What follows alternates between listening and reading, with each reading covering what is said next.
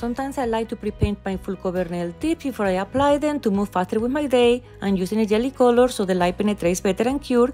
I'm prepping my nails, pushing my cuticles, buffing the shine from my natural nail, using the hydrator and primer, and using as well cora products today.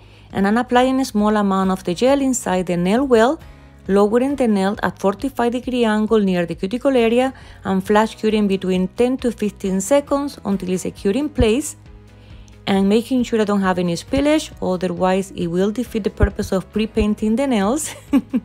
And so far so good, no spillage. Once I'm done applying all the nails, I'm gonna cure the full hand for an extra minute under my bigger UV lamp.